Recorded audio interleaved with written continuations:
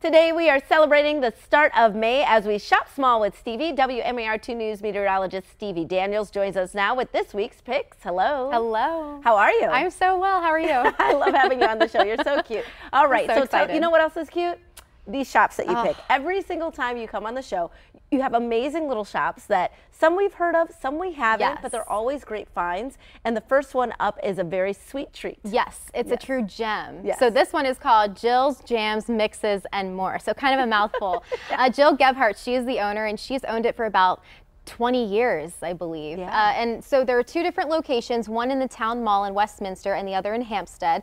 This is the place where you can find the most delicious jams and jellies, as well as tea, coffee, and so much more. And you have to check this place out if you're on the hunt for candles, floral arrangements, candy, or even Maryland themed decor. So much to offer in this store. As soon as you walk in, it's kind of overwhelming at first. It is overwhelming, but I also feel like stores like that, when you walk in, you can buy for everybody. Absolutely. So if you're at a lot, like I don't know what to get so-and-so, just go there and you will find something. You will be inspired. Also, we're going to head to the Eastern Shore where there's some more inspiration for us. Absolutely. This next one is really cute. The owner reached out to me.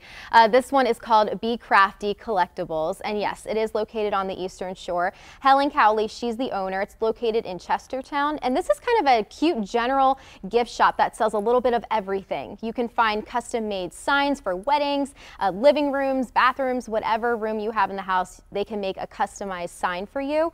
They also sell gourmet popcorn, which is one of my favorites, Maryland made items, antique and vintage items, mugs, repurposed furniture, puzzles, and the list just keeps going on and on and on. That looks like definitely Maryland, all up and through there. I love it. I love it. I love it. Right down to the blue crabs. All right, we are headed back up to York Road. Oh yeah. And what's there? This one is one of my favorites. I've been here so many times, and I know a lot of Marylanders know what I'm talking about. This one is High Tops Bar and Grill. I mean, this place is just awesome. Located again off York Road in Lutherville, Timonium.